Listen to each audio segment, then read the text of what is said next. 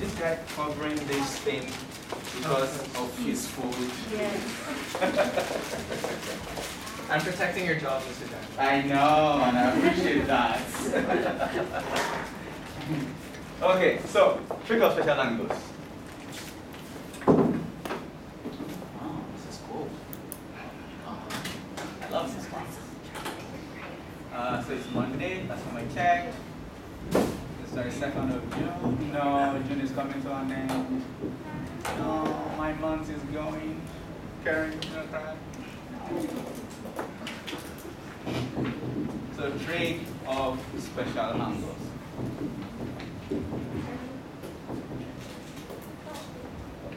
So by trig of special angles, we're talking about trig identity, trig ratios of angles like 30, 45, 60, majorly, okay? Without the use of calculator and in short form. So I'm speaking in terms of degree. Of course, the equivalence of radian, you know what to do, okay? So now, I'm going to break this into two. And we're going to use one of the identities. You only need to remember maybe 2 or 3. I'll give you a trick that I used in my high school days to memorize, in quotes, this. So for 30 degrees and 60 degrees, we consider an equilateral triangle. There are other ways to get this, so you don't have to. You can read other textbooks and they come up with this in different ways. Equilateral triangle of sides maybe 2 units. Actually, any even number will work. So let's just go with this lowest non-negative even number. So if we have an equilateral triangle of side 2 units, okay, and we draw one of the lines of symmetry, which in this case happens to be the perpendicular, it gives us perpendicular heights. Then this is 1 and this is 1. Someone is feeling cold already. I know she's from Africa. I know it. You see, there are 2 African students here. Oh, 3? No, okay, Krista is not having it. No, I mean Krista Q, I thought we had it too. Any other person? So actually, so there are 3 Africans here. 2 of them look Asian, but they're actually African because they don't like the cold. Okay, now look at this. So this is 60 clearly. This is 60 clearly, right? And these 2 will be 30 degrees after the bisection. The property that this perpendicular height is also the line of symmetry is what I'm using here. So we will be interested in the heights by Pythagoras theorem. So by Pythagoras theorem, you know that 2 squared will be 1 squared plus h squared. Am I right? Using any of the right angle triangles. Okay? And clearly, 4 minus 1 is h squared, which gives h as root 3. Okay? Now that we have that, then we only need the trig ratios of 30 and 60. So one of the triangles is enough. So to make it easier, maybe I take the one here. Then I'm going to draw it in 2 ways. One having 60 and one having 30, so we can see things clearly. Okay? So let's have maybe 30 degrees first. For 30 degrees first, so I'm considering this, and I'm going to ignore the other angle. And for 60 degrees, I consider this. Okay? So that when these are put together, they form this part. Am I making sense? So if you are writing and not paying attention, please try to, you can do both together. I'm not going to ask you to stop writing.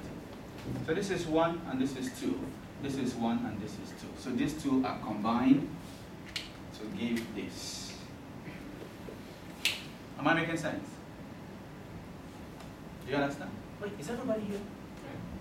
Okay, no, it's busy. So from here, what is sine 30 degrees?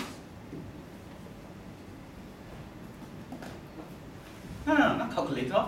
From here, what is sine 30 degrees? 1 over root what? 3. Are you sure? Wait, 1 over 2. Are you sure? 2. Yes. 1 over 2 or 2? 1 over 2. 1 over 2. Are you sure it's not 2? 1 over 2. Not 2. Can it be 2?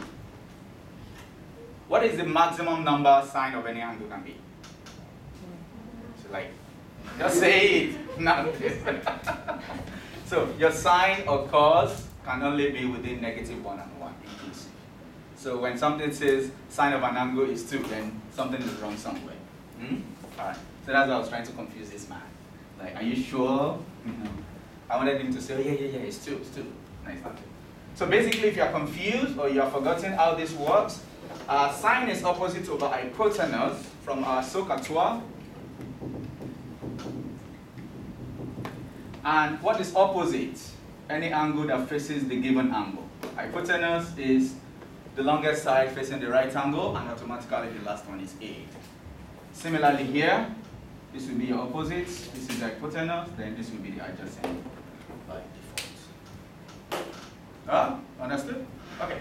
So cos is adjacent over hypotenuse. So what is cos 6, cos 30? Yes, what is cos 30? Yeah? Come on, guys. Root 3 over 2. Thank you. And what is tan 30? 1 over root 3. Or root 3 over 3 when you rationalize. I'm sure everybody knows rationalize already, so we don't have to tell us that. From the second triangle, let's look at sine 60. Sine 60 is what? Root 3 over 2, that's opposite of hypotenuse. Use this. Root 3 over 2. Cos 60. Yes? A over H. 1 over 2. Leo, you're not saying anything. You need to speak so I understand.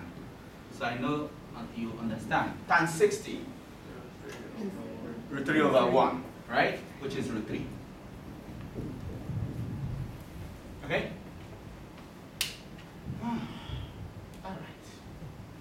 Now, did you notice anything about sine and cos? Oh, they're flips. That's what she did. Did you see that? So sine 30 is cos 60. That is why sine and cos are complements. Remember I said complement of sine. Is that cosine? What do we mean by this? If you have two complementary angles, do you know what complementary angles are? We've talked about it before. They add up to 90. They add up to 90. So if you have two complementary angles, the sine of one is the cosine of the other. Okay? Check your calculator. Pick two angles that add up to 90. Any two angles of your choice. I pick 0 and 90. You pick whatever. So I check sine 0, I check cos 90. Then flip it. Check cos 0 and check sine 90. See if you get the same. Pick any two. So it could be 1 and 89. It could be 45 and 45. Okay, it could be 50 and 40. So cosine means the complement of sine. It complements the sine. Does this make sense? Okay? And what I just said here will also help you in memorizing, if that is the word, the last table I'll be drawing. So once you just know, with two of these, you can know the remaining 4. So all you need to know is 2 of this. Okay? With 2 of this known, you can write out the 6.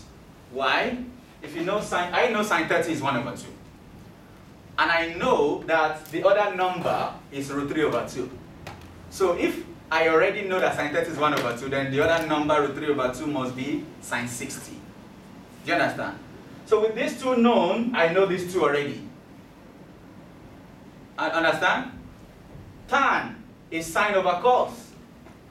So if I divide this by this, I get this. And if I divide this by this, I get this. So knowing just 2, I know the other, all the 6 here. Does it make sense? Mr. B, understood? All right. So we're going to look at 45 for sine and cos. And remember, 45 and 45 are complementary angles, right? So you only need to know sine 45. With that, you know cos 45. And with that, you know tan 45. So among all these 9 numbers, how many do you need to know? How many do you need to know to get all the table complete? 3. You only need to know 3. 2 from here and 1 from the next one. Okay? And once you use it often, the rest is easy. You don't have to memorize really. Okay? Alright, let's begin. Okay, you come here. Stay right there. Good boy. He's listening. You should stay. You have good stuff here. You listen, you know. Okay, so 45 degrees. Before you call me crazy, I'm just going to continue. Like, oh my God, it's crazy. It's cutting himself. I was talking to you. How can we get 45 degrees? You know, we can get 30 and 60 from equilateral triangle. What kind of triangle can give 45 degrees? Isosceles. What kind of isosceles? Because I could give you isosceles that won't be 45. I could give you 80 here, 160, and I give you 20 here. I don't get 45. There is a special isosceles triangle that can give 45. Think. If it is isosceles, and one of them is 45, the other will also be what? 45. And the last will be? So that is an isosceles right angle triangle. It's easy. It's an isosceles right angle triangle. Okay? Of side odd unit actually. So we consider an isosceles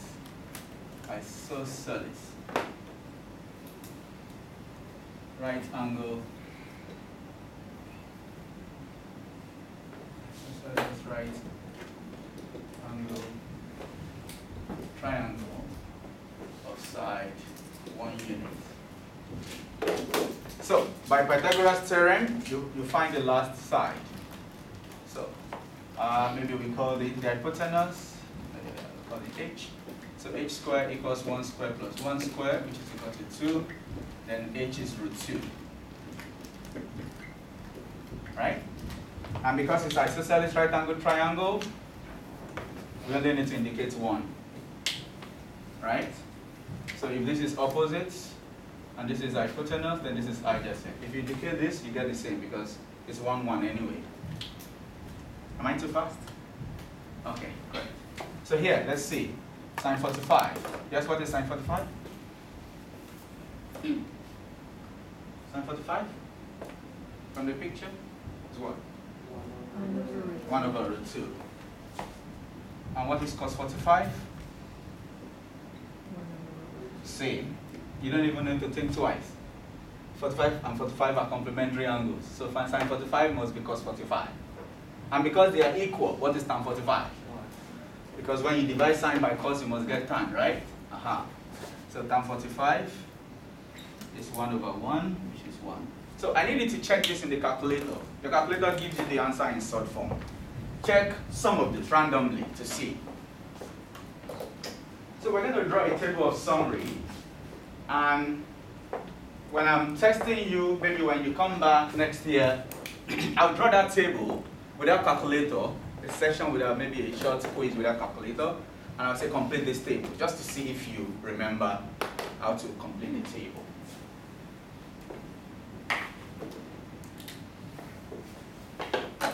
So just check them randomly and see. So I say table of summary, for example. If we put it that way. So here, let's say sine, cos, and tan. So I'll start with 0.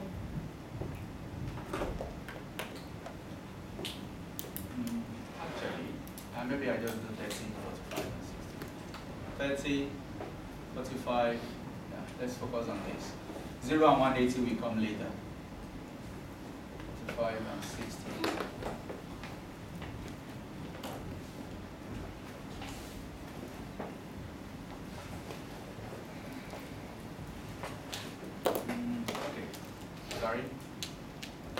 includes 0 and 90. We don't need to go to 180.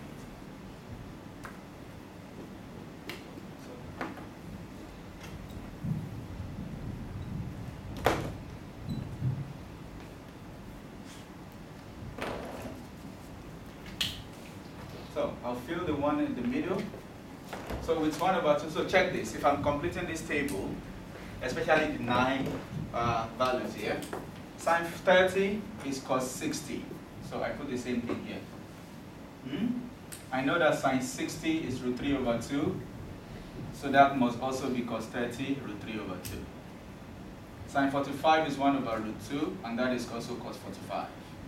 Divide this by this, you get 1, that's tan 45. Divide this by this, you get 1/√3, that's tan 30.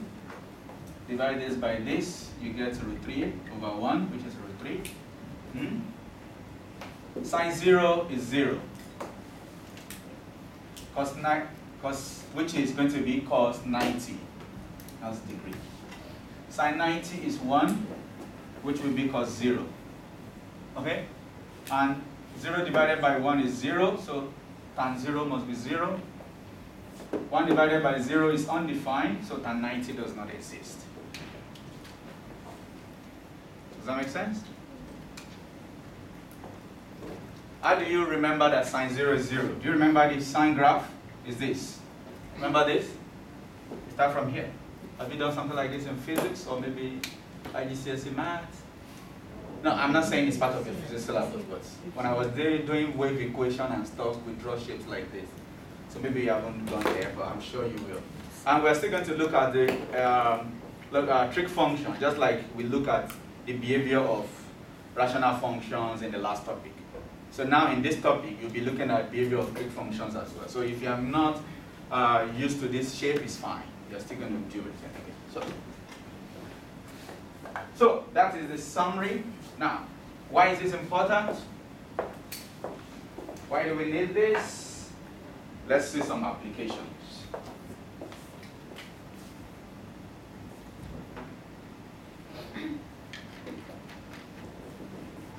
Find the exact value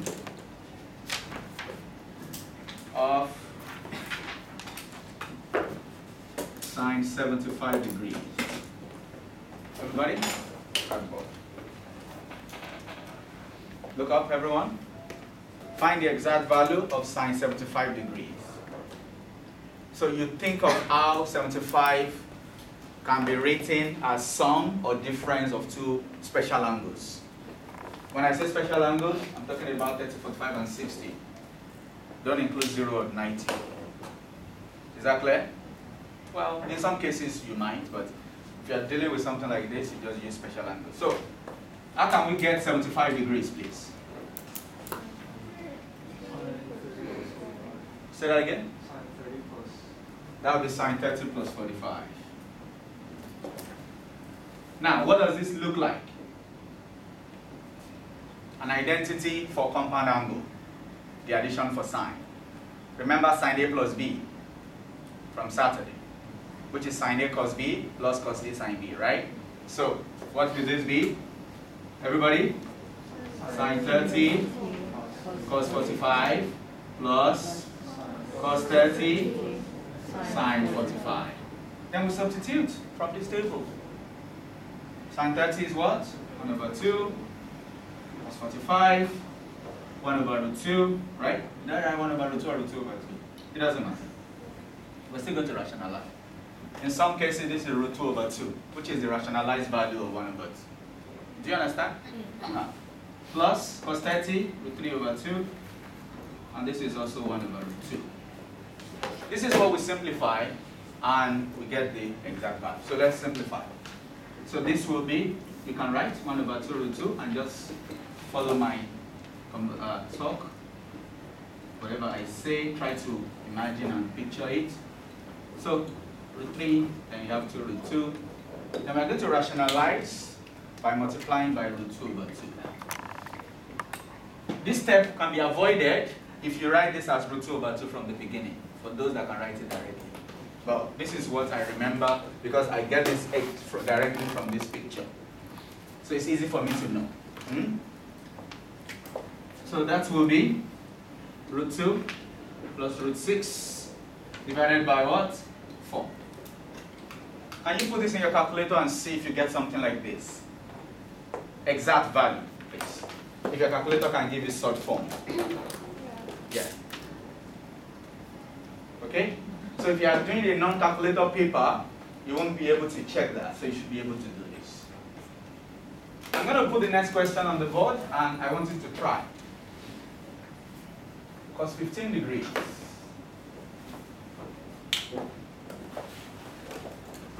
There are two ways to do this, so it doesn't matter which way you use. Cos 15 degrees. You're looking ideal. Don't think about it in your head and tell me the answer. I need to see the working set.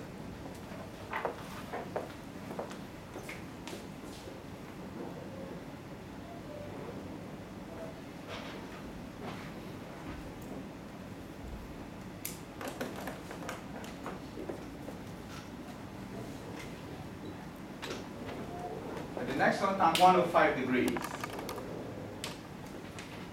So try cos 15 degrees, please. Nope. Divided by 2. What would the second part be? There is no identity for divided by 2. Remember?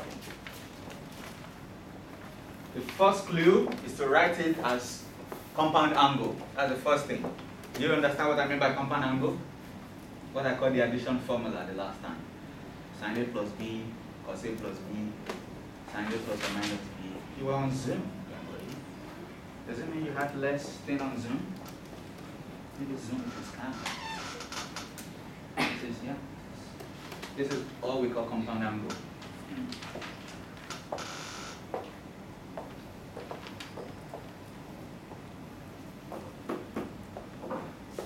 So your OCD is going to go to form 6 with you. Too bad. She's counting the lines. She wants it to be so neat, like it's part of a high BEE. So neat. And a count. If you have done cos 15, raise your hand. I'll come around. Okay.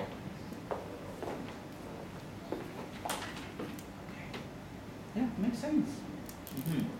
This is one way to go about it, and it makes so much sense. Coming to you, sir. Good.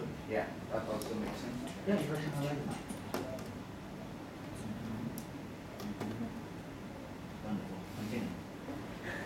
Yes. And no, that's it, right?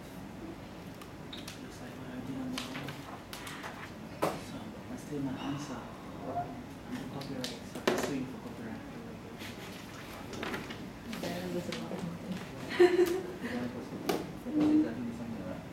Do you know why it is the same thing? Anybody tell me why you say it's the same thing? Complementary, right? Sin 45 and cos 15. Okay? Yes, sir. Oh, it's the same thing? Yeah, because they're complementary angles. But it's the same way, I put times in the middle between these two. So I see most of you use cos 45 minus 30. What other thing can you use? Number 1. What do you mean number 1? You just said it was complementary angles. I know. No, you can't just say number 1. So most of you did, yes? Say that again. 60 minus 45 can also be used. Okay? 60 minus 45 can also be used, and it will be the same. Okay? So try tan 105.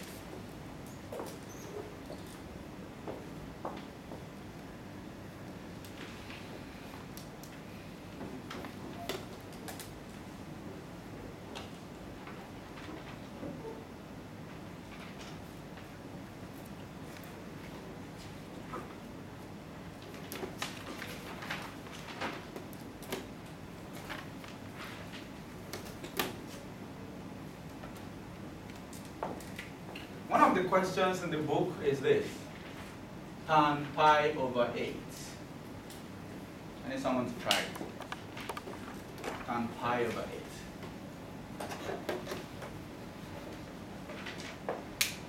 Tan pi over 8. You might want to think in degree to make life easier, but you have to write in radian.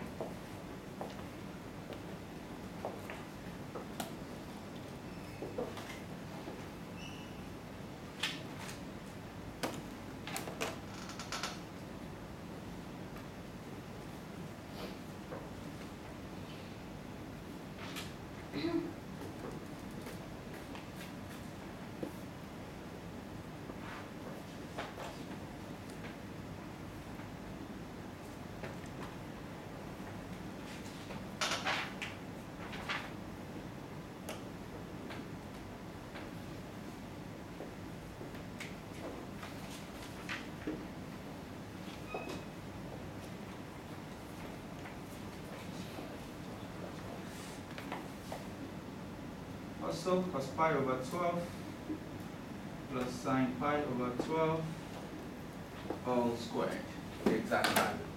That's another problem from the book. Very sweet, sweet problems. Very sweet problem.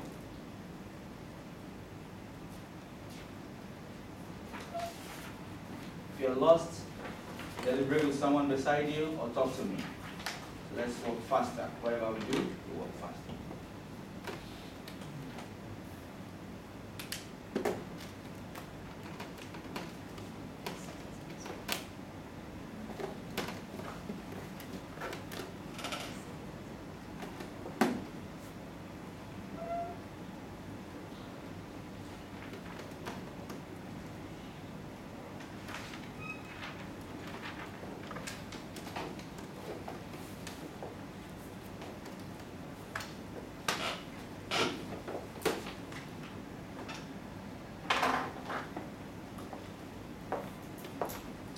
I'm going to write more questions, so we correct them as we go from one part of the board to another.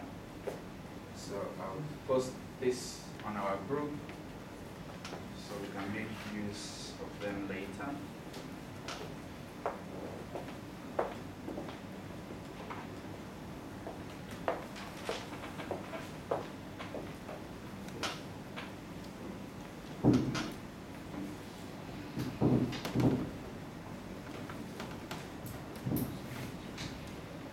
Has anyone done tan 105 degrees? Just two people? Tan 105 degrees, raise your hand. 4 now? Okay. Proceed. 5? Okay. Is anyone still struggling with cos 15? Not sure. If you have completed cos 15, raise your hand. Okay. Clarissa, which one are you up to now?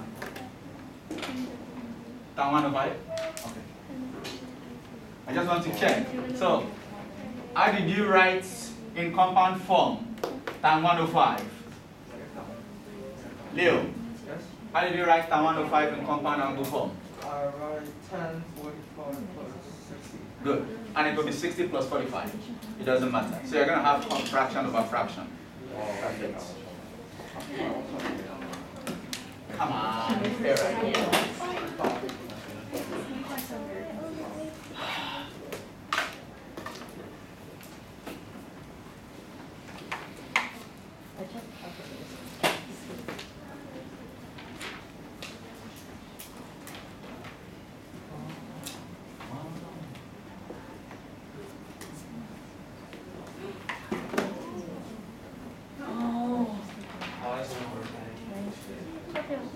We didn't take pictures yet. What? I don't think did we take pictures? I took a picture. Okay. Yeah, I took that.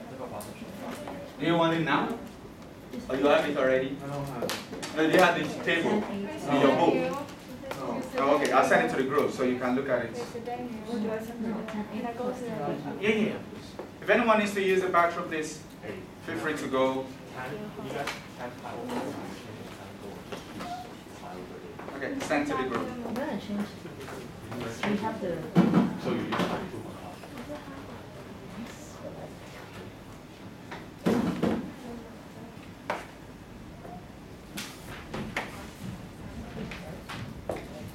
Here. Did you get the picture?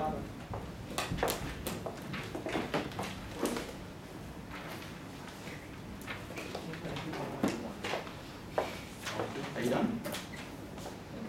No?